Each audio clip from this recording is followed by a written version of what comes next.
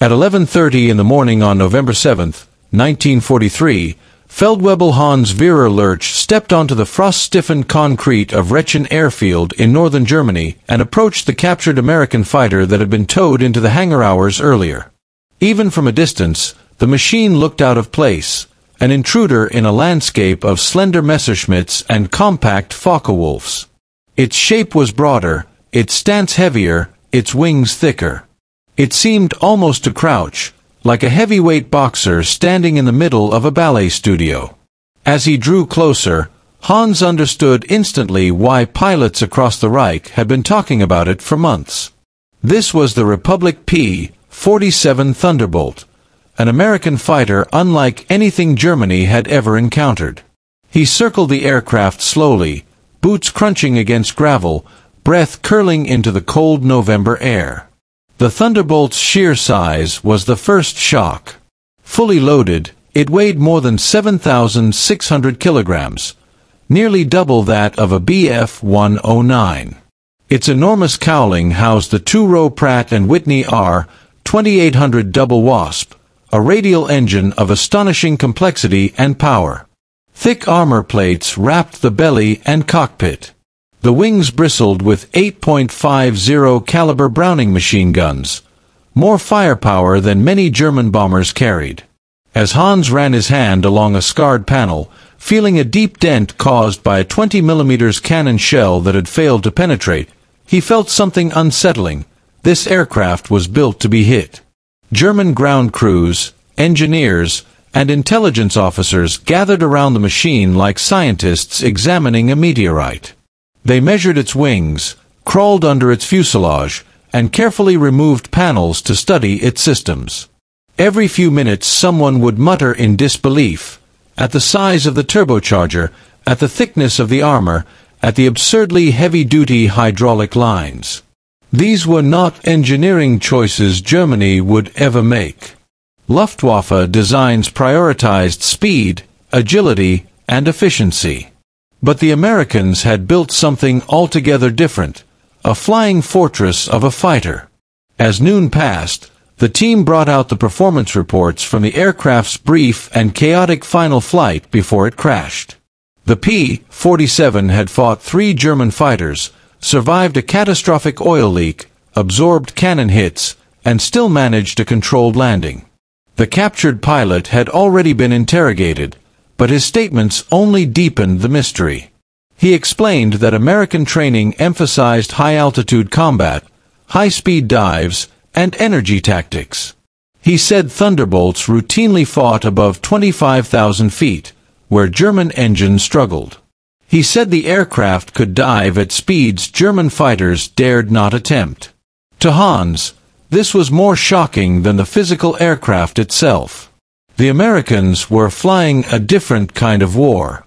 Throughout the day, the investigation intensified. Luftwaffe test engineers disassembled the turbo supercharger system, marveling at its complexity. Hot exhaust gases were routed through long ducts to the rear of the fuselage, powering a large turbine that rammed compressed air back into the engine. This allowed the P-47 to maintain power at altitudes where air was thin and engines gasped for oxygen. Germany had nothing remotely comparable. Their fighters relied on mechanical superchargers, simpler, lighter, but far less effective at extreme altitudes. The Thunderbolt, criminally heavy at low altitude, became a monster once it climbed above the clouds. By early afternoon, a group of high-ranking Luftwaffe officers gathered in a drafty briefing room overlooking the captured machine. The atmosphere was tense. Sheets of technical sketches lay scattered across the table, annotated with red pencil marks and exclamation points. One officer pointed out that the Americans seemed willing, even eager, to sacrifice agility in exchange for durability and altitude performance. Another argued that the P-47 reflected American industry itself, large, powerful, and capable of producing in absurd quantities. A third warned that if this fighter was being deployed in large numbers, Germany's daylight defenses would soon collapse. But the conversation grew even more serious once the officers examined the Thunderbolt's mounting points. It could carry bombs. It could carry rockets. It could carry long-range fuel tanks. It was not merely a fighter, it was a flexible weapons platform capable of roles beyond anything Germany had anticipated. Hans listened quietly in the corner of the room, notebook in hand, realizing for the first time that Germany might not simply be facing a new aircraft, they were facing an entirely new way of thinking about aerial warfare. After the meeting, the engineers prepared the aircraft for a test flight. They refueled it, checked the controls, and made cautious adjustments. Luftwaffe test pilot Hauptmann Dietrich Schuster climbed into the cockpit. Even for an experienced German pilot, the Thunderbolt felt foreign, its cockpit spacious, its controls heavy, its instruments arranged differently. He taxied down the runway, listening to the deep, bellowing roar of the double Wasp engine behind its massive propeller. As the throttle opened, the aircraft lunged forward with unexpected vigor. A few seconds later, the P-47 lifted off the ground, an American behemoth flown by a German hand.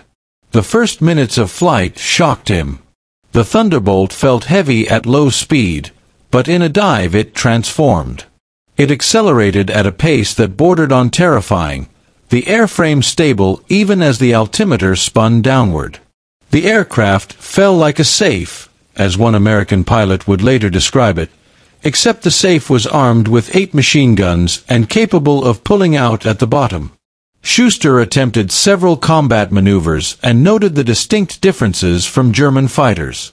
Low-altitude turns were sluggish. Climb rate was mediocre. But in high-altitude, high-energy combat, the Thunderbolt would be a nightmare opponent. When he landed, his uniform was soaked with sweat. He reported that German pilots needed to avoid diving pursuits entirely. If a Thunderbolt dives away, he warned, let it go. In the following weeks, intelligence reports circulated to every major Luftwaffe unit. Pilots were instructed to attack P-47s only from below or head-on, to avoid vertical maneuvers, and to exploit low-altitude turning fights where German aircraft still held an advantage. But theories soon collided with battlefield reality. By early 1944, P-47s accompanied American heavy bombers deeper into Germany. They attacked German aircraft factories, supply lines, rail yards, and armored divisions. Their ruggedness made them ideal for ground attack missions. They dove into columns of German tanks and vehicles, unleashing bombs and rockets with devastating results. And every Thunderbolt shot down was replaced by American factories that produced hundreds more each month. Hans watched these developments with growing dread. On the morning of February 22, 1944, he stood again on the runway at Wretchin and saw dozens of smoldering bomb craters left by an American raid. The sky still echoed faintly with the thunder of distant engines. Days later, he received word that entire Luftwaffe squadrons had been shredded by Thunderbolts and Mustangs escorting American bombers. The Reich was losing pilots faster than it could train replacements, and the new American fighters had stripped away Germany's greatest advantage, air superiority. Looking back, Hans realized that the moment he saw the P-47 in that hangar in November had been a turning point. Not because of one aircraft, but because of what it represented. The Thunderbolt was an industrial message written in steel, aluminum, and firepower. It said the Americans would not fight Germany's war. They would fight their own, on their terms, with machines built from a philosophy of overwhelming power and uncompromising durability. The Luftwaffe, once supreme over Europe, was now facing an enemy that could outbuild them, out-engineer them, and outlast them. And as snow dusted the wings of the captured Thunderbolt that evening, settling into the bullet dents like white scars, Hans understood what German pilots would soon learn in the skies. The era of German dominance was ending, and the era of the American Thunderbolt had begun.